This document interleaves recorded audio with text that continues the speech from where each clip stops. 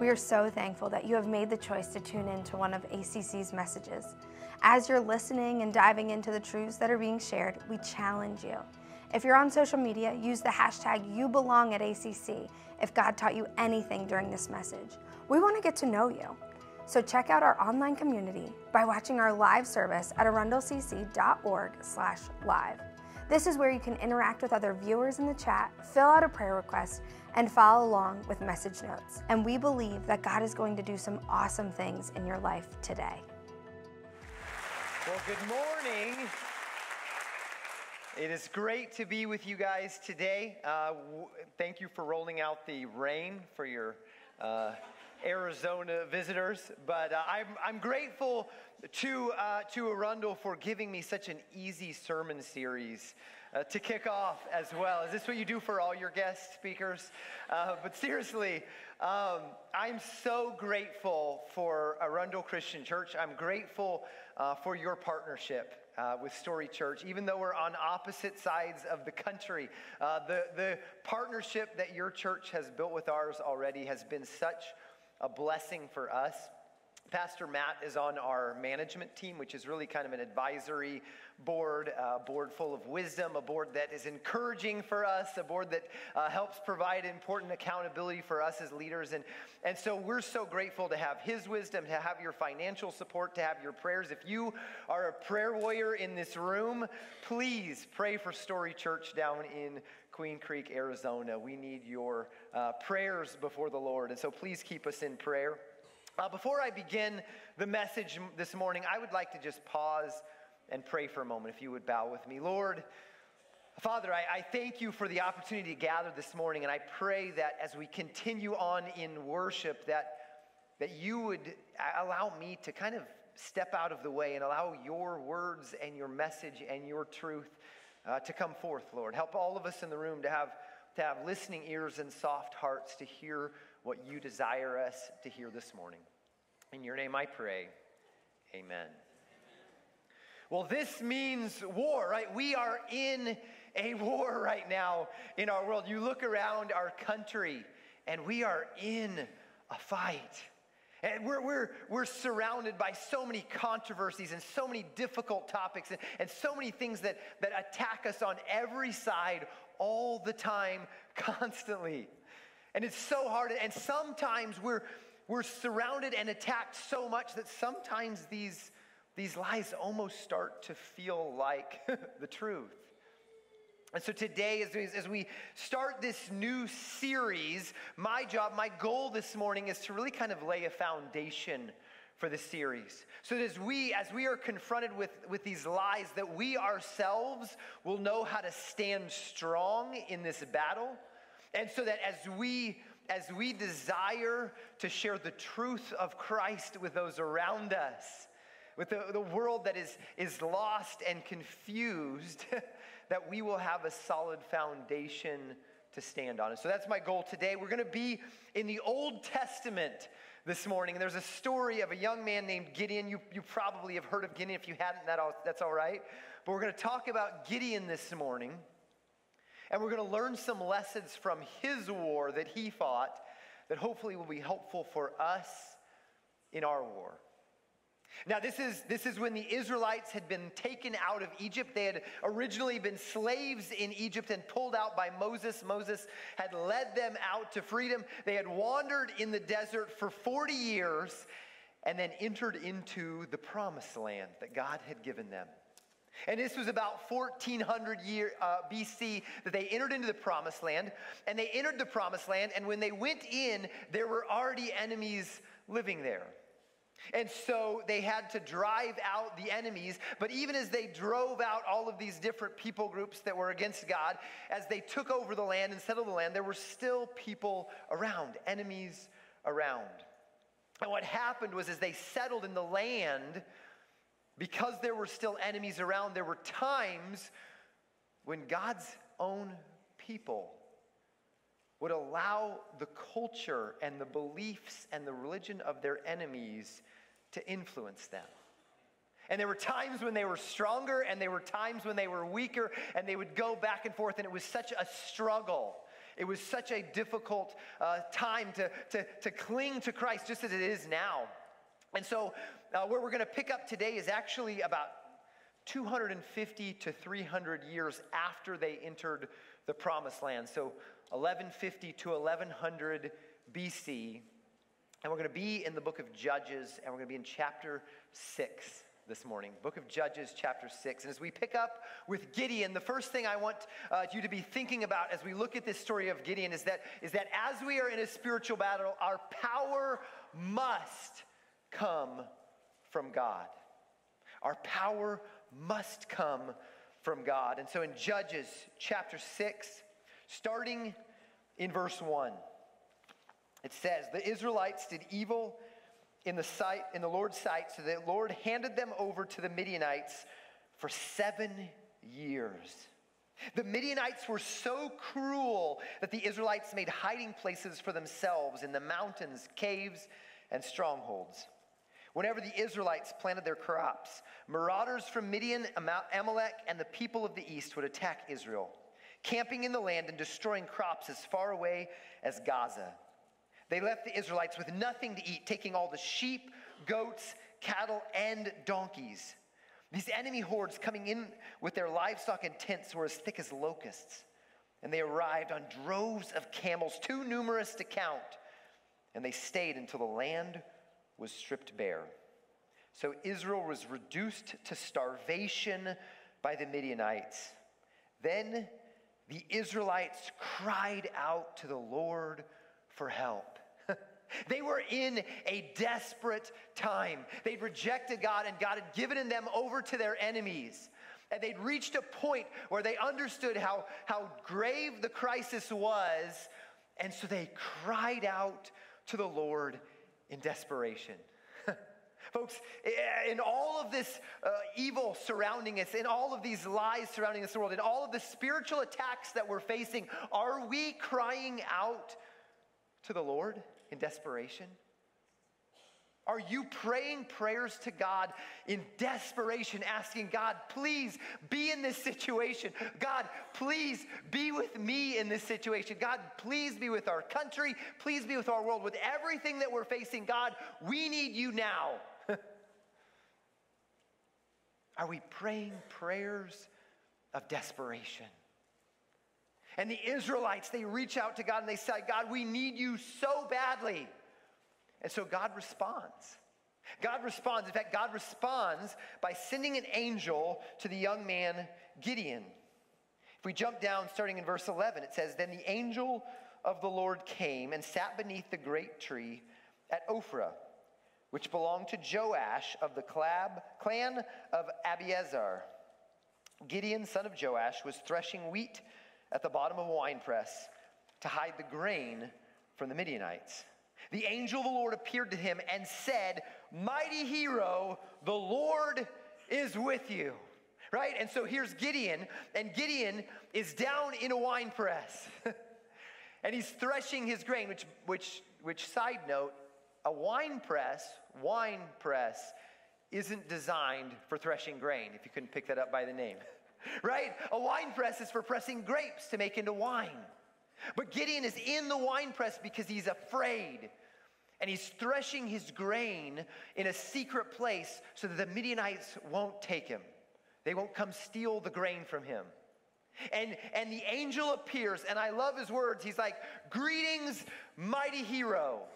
The NIV says, mighty warrior. What a response from the angel. Here's this man counting. He just seems real mighty in this moment, does he? Real mighty Gideon hiding out, threshing his grain in a wine press. But this angel comes in, and he comes in with a message for Gideon. And his message is, your people are oppressed. They've been crying out to God, and God has chosen you to be the one to lead your people. He's chosen you to be the one to take a stand. He's chosen you to be the one. And Gideon responds in verse 15. Here's Gideon's response. But Lord, Gideon replied, how can I rescue Israel? My clan is the weakest in the whole tribe of Manasseh, and I am the least in my entire family. So the angel comes and says, God's chosen you, and Gideon's response is, why don't you choose somebody else? Well, I think you made a mistake here. I think you came to the wrong person. And how often do we respond the same way? When we're in a situation and God is calling us to be bold, when we have opportunities to take a stand for Jesus, and we go, God, send somebody else. Sometimes it's fear of the consequences that holds us back, right? Sometimes it's what it could cost us if we take a stand for it. It could cost me my job. It could cost me relationships. It could cost so much more than I'm willing to give up. God, please send somebody else. Sometimes it's like Gideon, we don't feel qualified. God, I don't know the Bible as well as I should. I don't have the right words to say. I'm not really good at speaking. I'm a shy person naturally. And so we come up with excuses as to why it shouldn't be us. Sometimes, and I think this is the worst of all, sometimes we're just too complacent. We just don't want to deal with it. It's too much effort. It's too much work. Sometimes maybe we don't even recognize we've been lied to so much by the world around us that we don't even recognize that we're in the middle of a battle. And so Gideon goes, I'm too weak. And God's response, I love God's response in verse 16. He says, the Lord said to him, I will be with you, and you will destroy the Midianites as if you were fighting against one man. God's response is, I will be with you. And the reason that we can take a stand, the reason that we can be bold in a world that is surrounded by evil and wickedness and lying and be attacked, and the reason that we can stand strong ourselves and that we can be bold in talking to others is because we can recognize that our power doesn't come from ourselves. It comes from God. That God must be the source of our power. And so Gideon decides to accept this challenge, right? And Gideon is willing to go along with God in this battle. And we are called to be bold for God. We're called to take a stand for him like Gideon. In fact, in the book of Daniel, we see Daniel confronted by another terrifying situation. Daniel's a young man who's in a different country than his homeland. He's in a different place. He's surrounded by enemies. He's really a captive, even though he's got freedom. And the king makes an order that everyone in the land can only pray to him, the king.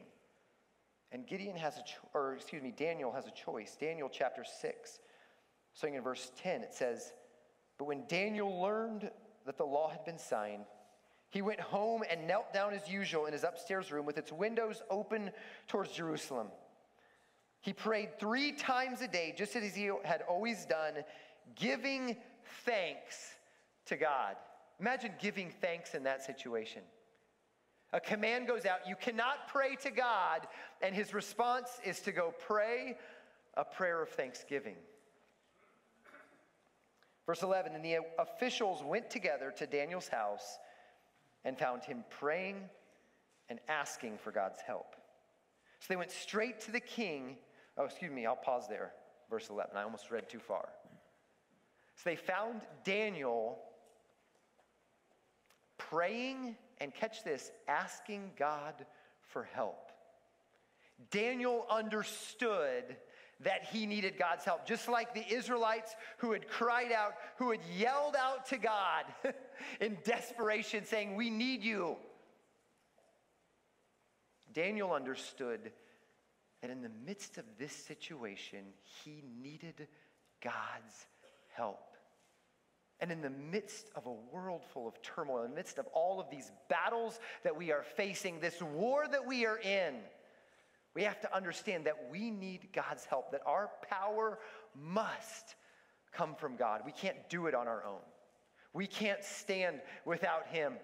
We can't speak without him. We need him. And so the first thing is that we need to remember that our power must come from God. The second thing that we need to remember is that our battle plans must come from God.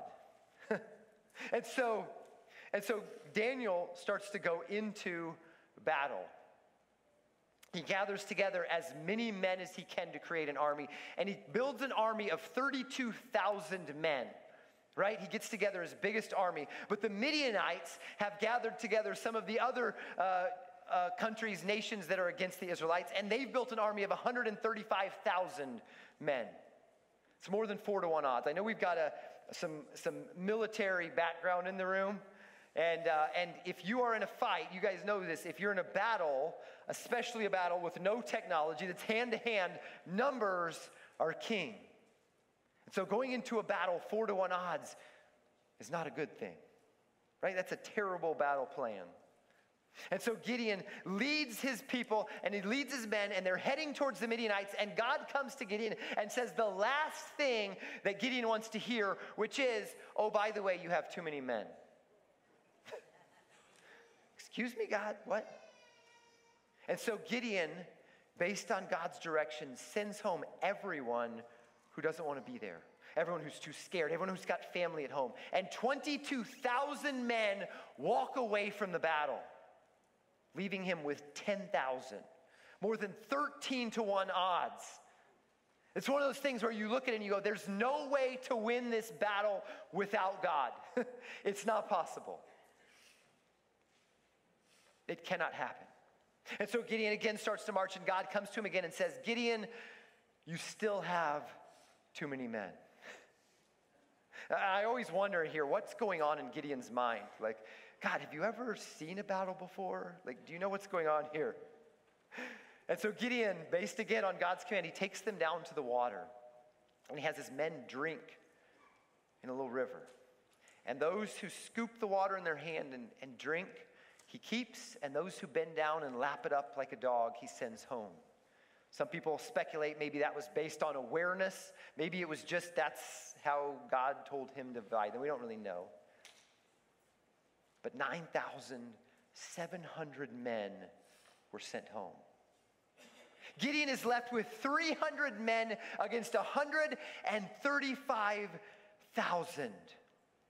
These are God-sized odds. You cannot do this without God. This is, in case you can't tell, a terrible battle plan. This is not how you want to go into battle at all. This is awful design. This is terrible strategy. Any military commander in the world will tell you this is not a good strategy going into battle. But it's God's strategy. Well, then Gideon overhears one of his men talking, and his man is telling another soldier about a dream. And in the dream, Gideon is recognizing that the dream is telling this soldier that God is going to take the victory for them. And so Gideon comes up with a battle plan based on his faith in God. And so if we go to the book of Judges, chapter 7, starting in verse 15, it says, when Gideon heard the dream and its interpretation, he bowed in worship before the Lord. Then he returned to the Israelite camp and shouted, "Get up! For the Lord has given you a victory over the Midianite hordes." He divided the 300 men into 3 groups and gave each man a ram's horn and a clay jar with a torch in it. Then he said to them, "Keep your eyes on me. When I come to the edge of the camp, do just as I do. As soon as I and those with me blow the ram's horns, blow your horns too, all around the entire camp, and shout, 'For the Lord and for Gideon.'" right? And so Gideon comes to his soldiers and says, okay, I've come up with the battle plan, guys. I know we're outnumbered. I know that it's looking pretty rough, but my battle plan includes us not drawing our weapons at the beginning, right? This is a good idea, right, guys? He says, in fact, this is like the equivalent of an officer coming to his men and saying, hey, guys, in this battle, we're going to go in, why don't you take a saxophone in one hand and a glow stick in the other? And we're going to take these guys on, right? We got them surrounded, all 300 of us, we got them surrounded. This is easy, piece of cake. And that's the battle plan that Gideon comes up with based on his reliance on God. These are terrible battle plans. This is not a strategy anyone would ever choose unless they're trusting in God. You see, when we face spiritual battles, when we are attacked, when we have to take a stand and be bold and strong for the Lord, we have to do it following God's battle plans and not our own. We have to do it with faith in His leading and not just doing it based on our own strength. In the book of Ephesians, chapter 4, there's a passage that talks about becoming mature believers and how important it is to become mature believers and how that comes with all of us working together to support each other, teach each other, encourage each other. And at the end of this passage in Ephesians chapter 4, it tells us the benefits, what will happen if we become mature believers. It says, then we will no longer be immature like children. We won't be tossed and blown around by every wind of new teaching. We will not be influenced when people try to trick us with lies so clever they sound like the truth. When we're mature believers, it allows us to stand strong in the midst of the evil and the lies that swirl around us. Verse 15, instead, we will speak the truth in love, growing in every way more and more like Christ, who is the head of His body, the church. And here's the deal, folks, like that beginning of that verse 15, speaking the truth in love is so crucial for us as we take a stand for Christ. And here's what I see. This is what I see so often is the church, not Arundel Christian, not any specific church, but the church as a whole. Believers, many believers as individuals, they swing too far to one side or the other of this balance. And we see people who want to stand for the truth so firmly and so boldly that they just bash people on the heads with their Bible, right? And they're so willing to speak truth that they mow people down and they just take such a strong stand that it ends up driving people further away from Christ. And sometimes it comes from a place of love and it just doesn't feel like it. And sometimes I even wonder if we get so strong and so bold, if it stops coming from a place of love. But then something I've seen growing more and more, especially over I feel like the last decade or so, is I've seen so many people, so many churches swinging to the other direction of speaking love, of trying to share Christ's love, but forgetting the truth aspect. And people wanting to just care about people. I just want to love people. And I just want people to know that God will love them no matter what they do. And that's true, but that's not the end of the story. That's not all there is. We can't let people wander in the dark in the sake of love. Because if we're honest, that's not actually love, is it? It's not actually loving to let people wander down a sinful path.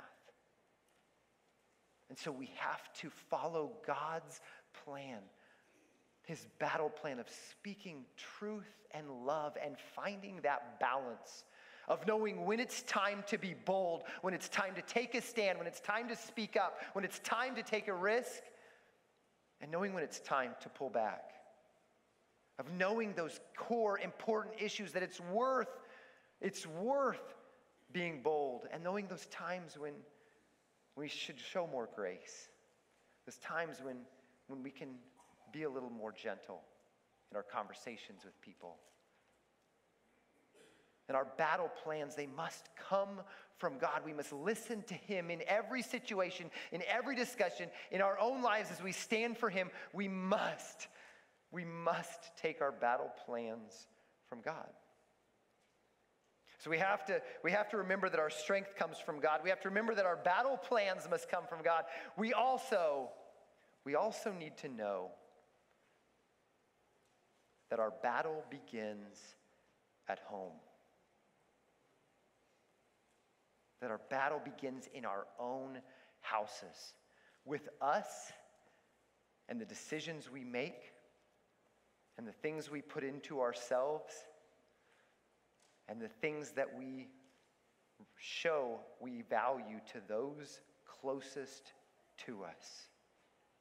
Gideon, before he went into battle with the Midianites, if we flip backwards to Judges 6, starting in verse 25, it says, "That night the Lord said to Gideon, 'Take the second bull from your father's herd, the one that is 7 years old. Pull down your father's altar to Baal and cut down the Asherah pole standing beside it.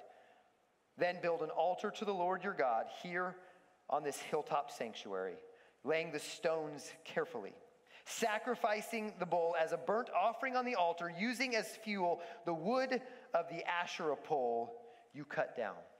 And so before Gideon ever went into battle with the Midianites, he had to first start the fight in his own family. He had to first start in his own house.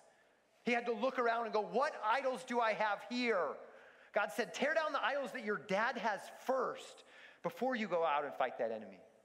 Guys, we have to fight the battle in our own homes. We have to tear down anything that will stop us from following Christ. We have to push aside anything that will keep us from being faithful to Him, that will stop us from falling into the lie. Like we need to stand strong in the truth for Christ. And I want to say this. I want to be very clear. If you are a parent right now, if you are a parent right now of kids who are, especially kids who are still in your home, this is crucial for you. In fact, I even want to go a little bit further. If you are a father right now of kids who still live in your home, you have a responsibility. In the book of Proverbs, chapter 22, verse 6, this is a book of wisdom. From the wisest man who ever lived, it says, "Direct your children onto the right path, and when they are older, they will not leave it." This isn't a promise. This isn't a guarantee. Your kids are going to be able to make their own choices. They're not robots. But what this is this is a word of wisdom that if you as a parent direct your children in the way they should go from a young age, the chances of them staying on that path grow immensely, vastly, hugely. The chance of them remaining faithful to what you've taught, the chance of them recognizing when lies come at them grows immensely. The chance of them being willing to be bold for Christ grows. We have to be taking a stand. Dads, if you're in this room, you are called to be the leader of your household. And that's not about power or authority more than it is about responsibility. It's about responsibility more than anything else. And you have a responsibility to lead your household towards Christ. And you may go, well, I don't know how to do that. I don't know what I'm doing. I'm not a spiritual giant. How can I teach my kids when I don't know myself? That goes back to point number one, but it's practical. You take a Bible off the shelf every night and you read a couple verses as a family and you turn to your kids and you say, what do you think about this? It doesn't have to be complicated. You don't have to know all the answers. Just start a family discussion about the Bible. When something happens in your house, when things are going on, when you have a friend who's going through some struggles, gather everybody together and just pray. Lead a prayer with your family. Because you're not only asking God to step into a situation, but you're setting an example for your kids of where to go for trouble, when trouble happens. When you gather for meals or at bedtime, turn to your kid and say, hey, would you pray for us? Give them the opportunity to speak to God. Dads, we got to step up. If you're a mom in here who has kids, who's still at home, you're not off the hook. You're responsible too. You have a responsibility.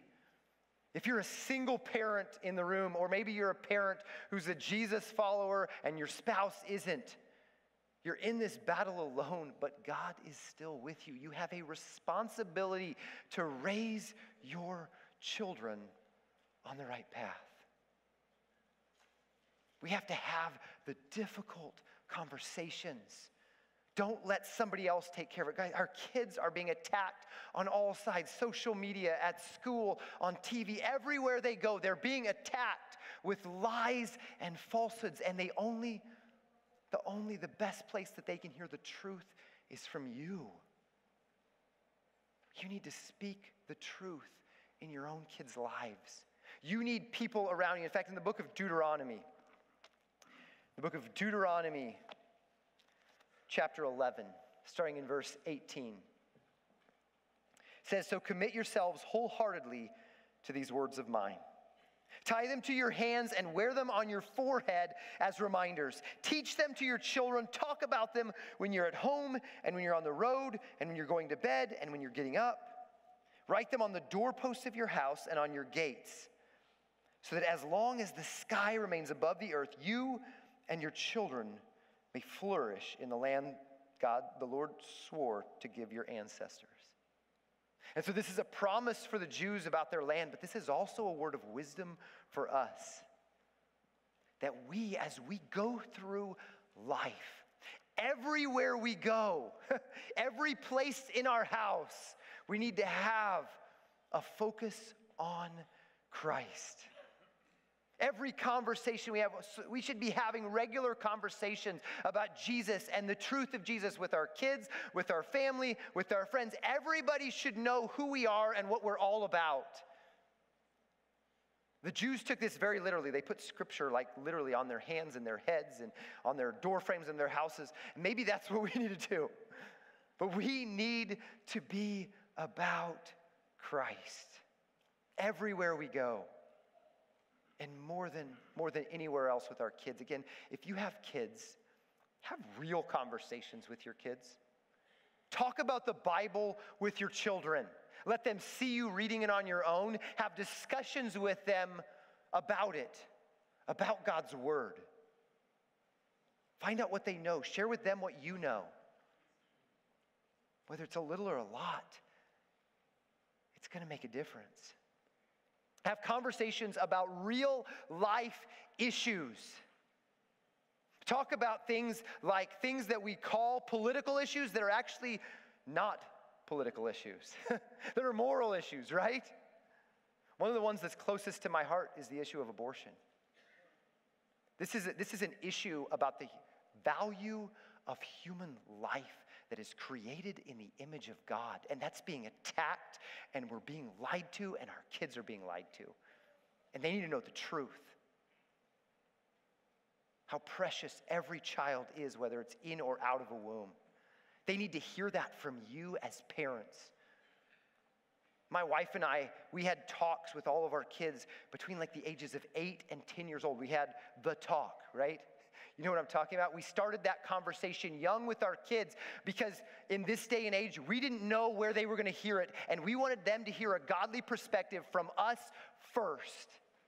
Have real, meaningful, godly conversations with your kids, with your family, with everyone around you. It starts at home. We're called to be people who are in this battle. And we have to recognize that our power comes from God, our battle plans need to come from God, and that we have to start at home. Every time I speak, I like to give 3 take-homes so that this week you won't forget about me. So that this week as you're sitting in your house, you have something to think back through. And so I want to leave you with 3 take-homes today. They're going to be on the screen. Number 1, where is your Gideon's wine press? Reflect on where you find yourself hiding due to fear or feeling of inadequacy. How can you step out on faith, trusting in God's strength, trusting that his strength is perfect in your weakness? Number 2, how are you balancing truth and love in your interactions? Do you lean more towards harsh truth or permissive love? And how can you adjust to speak the truth in love more effectively to those around you? Number 3, last one. What idols do you need to tear down at home? Identify anything that might be taking precedence over your relationship with God or undermining your spiritual authority at home. What steps, make small practical steps, what steps can you take this week to begin removing them? Let's pray. Father, we are in a battle, and Lord, we need you. We need your strength. We need your direction. Father, help us to be people who take a stand for you in love and truth. Help us to be people who pour into our kids, to other kids around us, who share your message so that they won't be pulled away by lies.